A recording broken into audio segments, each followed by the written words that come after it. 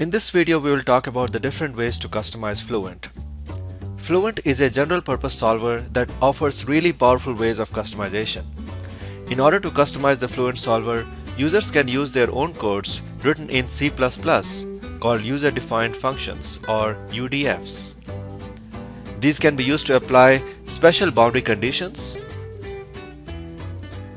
or new physical models, or they can also be used to have custom reaction rates or change source terms. These UDFs can be interpreted or compiled. Please refer to our extensive UDF guide for detailed information on all the available macros and their functionality.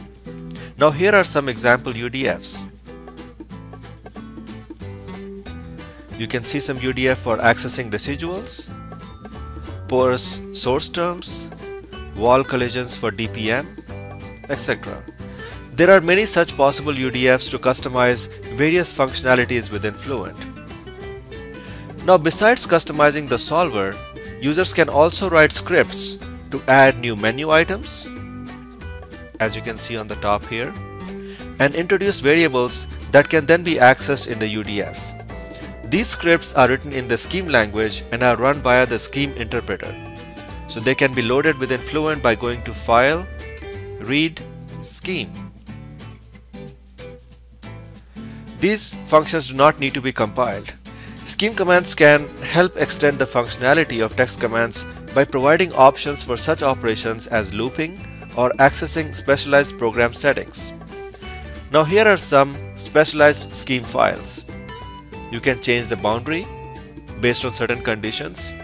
You can obtain the zone ID from the name. You can load or stop the number of iterations. You can change the boundary type.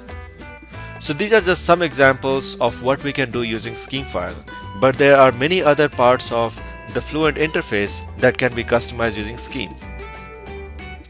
Other customizations within Fluent can use profile files or journal files. Now the knowledge base within the ANSYS customer portal has several example scheme files and UDFs that can be accessed and customized for your own needs.